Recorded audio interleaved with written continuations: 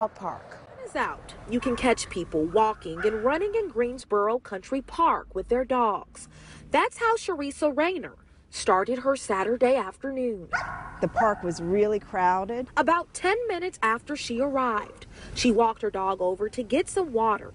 That's when she heard a loud scream coming from this dog, Buddy.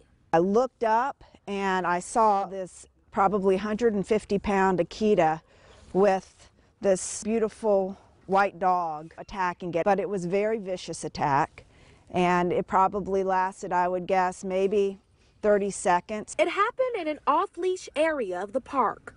Buddy suffered severe puncture wounds and other injuries before the owner of the bigger dog got it back on a leash. To see a little animal who was just minding its own business, enjoying a warm February day at the dog park, brutally attacked out of nowhere, I can't get that image out of my mind. It's just horrific. Sharissa Rayner helped the Bichon's owner get the dog to the emergency vet.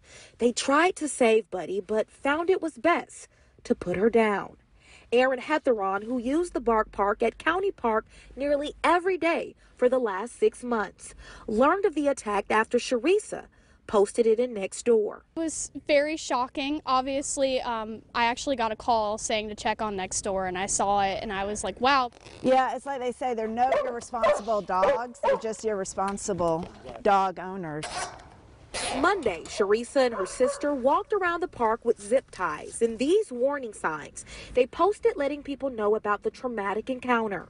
The signs also share advice on preventing another attack. We felt a need to take some kind of action to let the public know who use this park that, look, a dog was attacked and killed here. It could have happened to any of us. It could have happened to my dogs. We felt like we dodged a bullet that day.